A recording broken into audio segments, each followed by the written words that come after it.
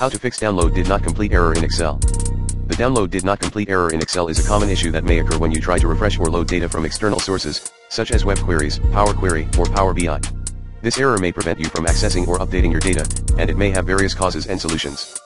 Here are some of the possible ways to fix this error. One of the simplest solutions is to check your internet connection and make sure it is stable and fast enough to download the data. You can also try to restart your router or modem, or use a different network if possible. Another possible cause of this error is that your worksheet is protected, which may prevent Excel from refreshing or loading the data. To fix this, you need to unprotect your worksheet by entering the correct password. To do so, open the problematic worksheet and navigate to the Review tab. After that, tap on the Unprotect Sheet button, enter the right password to unlock the worksheet, and press the OK button. If the above solutions do not work, you may need to update or reinstall your Excel application, as it may be outdated or corrupted. You can check for updates by going to the File tab and selecting Account. Then, click on Update Options and choose Update Now. If there are any available updates, install them and restart your Excel. Alternatively, you can uninstall and reinstall Excel from the Control Panel or the Microsoft Store. Another possible solution is to enable Trace from Query Options and send the logs to Microsoft for further analysis.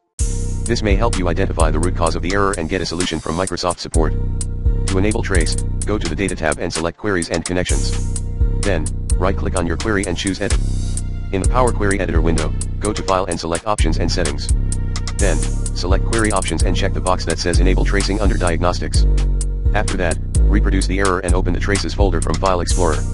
You can find the Traces folder in C:\users\your username \documents Power BI desktop \traces by default. Then, send the logs to Microsoft support via email or online forum. These are some of the common ways to fix the download did not complete error in Excel, but there may be other solutions depending on your specific situation.